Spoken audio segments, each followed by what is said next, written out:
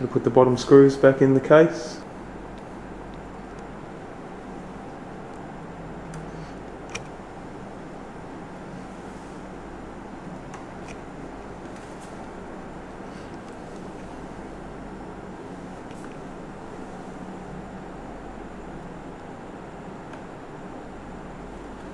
Note these are the longer black tri-wing screws with the thicker thread.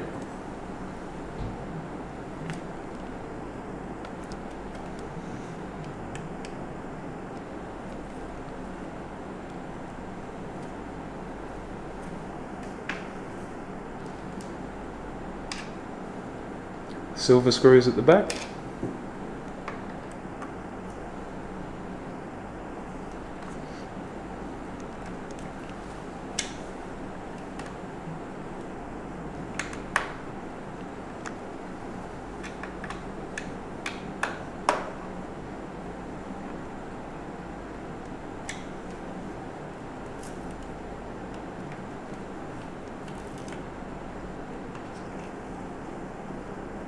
Like so.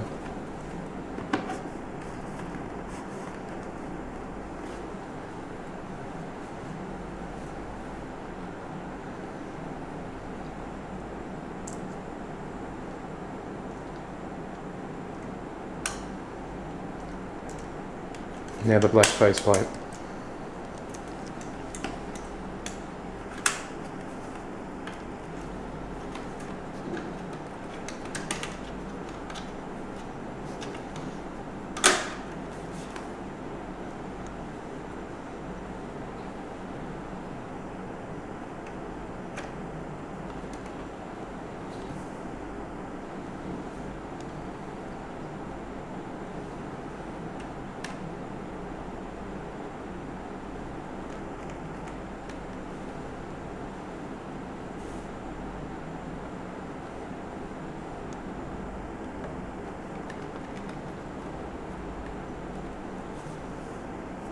So these are back in. We just put on the top covers, and we're very close to done.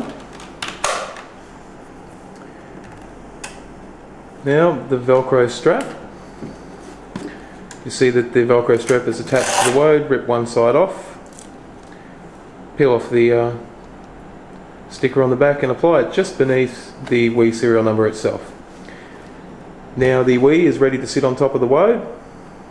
Just make sure that the cable pushes down. Use your finger to push the cable down into the stand, and it'll sit quite neatly on the Wode. Connect the USB cable up to the back. As you can see, the Wode's quite firmly connected, and connect the Wode's USB cable to the back of the console. That's the installation for the Wode itself. So now what we'll do is move on to testing the unit itself and running through the menu. Okay, there are two things left to do with the installation of the Wode. The LCD screen has a little protective covering on it that needs to be removed, and peel that off just like that. The second is your Wii would have come with a vertical stand with a plastic round part that can be removed off the bottom. This can be connected directly to the Wode itself. This will stabilise the console, make it a lot easier to knock, a lot harder to knock over, and connect that on like so. And now the Wode is ready to go. Now what we need to do first is actually update the Wode to the latest firmware. The current firmware version is 1.15. This does take a long time to actually update. It takes about 8 minutes. So you need to copy it to an SD memory card. The updates are quite small at the moment, so even a 128 megabyte SD card will be fine.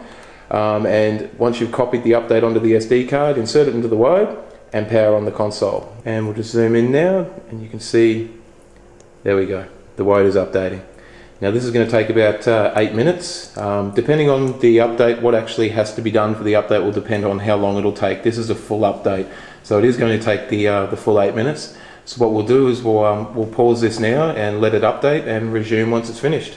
Okay, once the Wode is finished updating, it'll go to the main menu, which you can see here. So what we'll do now is remove the SD card, turn off the Wii and plug in our USB hard drive.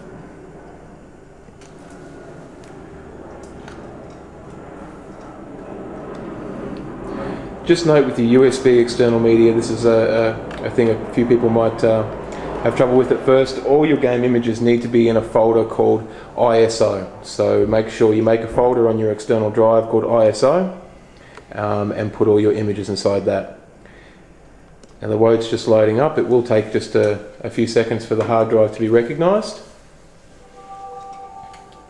You can see on the select game it's just changed. Now what we'll do is we'll go down to the settings menu. To navigate the Wode, you use a little joystick. If you press the down, you can see it goes down, and you press right to enter a menu. So now you press right. That'll take us into the options. The region setting, just leave that off for the moment. Updates no means that it's going to stop game updates from disk. At this stage you should leave that on no. We advise that you should use the new Super Mario Brothers to update your Wii to the latest 4.1 firmware. And make sure you keep the updates on no. That'll stop the console from receiving any updates from now on. And 4.1 is a great firmware. It'll keep you in the all region support and will support almost every title that's out there at the moment. Auto boot, just leave that on off as well, and the reload on off. So that's the settings menu. You go down and you press right to save.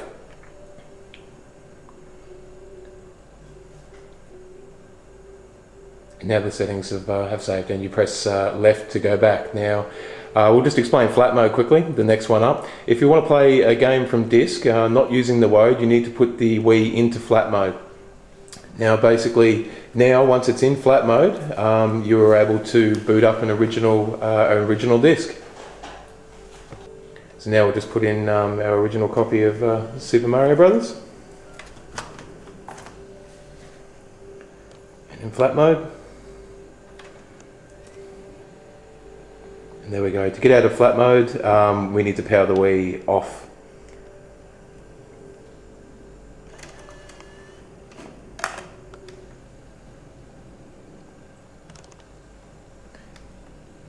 And now we'll show you how to load a game from one of your external drives. Once again, it'll take a couple of seconds for the hard drive to be detected.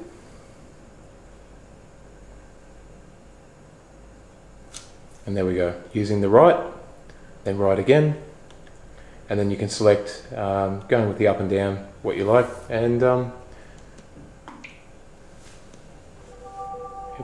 we'll start to load.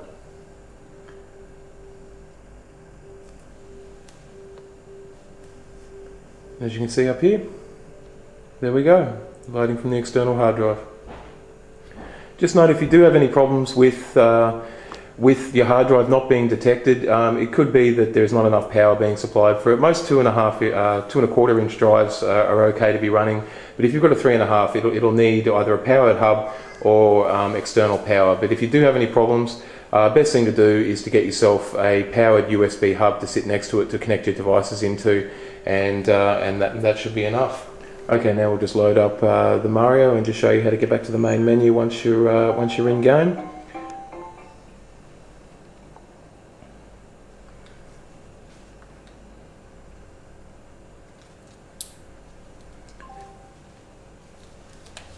Now once you're in game and you want to return to the main menu, you just hit the eject button on the console and you'll see it says ISO ejected followed by reset.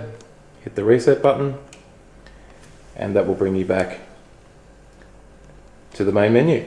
So that pretty much concludes our installation video for the Wode Jukebox. If anyone's got any questions at any time, just feel free to email us. Definitely make use of www.wodejukebox.com. They have a support forum there with extensive information, so feel free to contact us and make use of wodejukebox.com.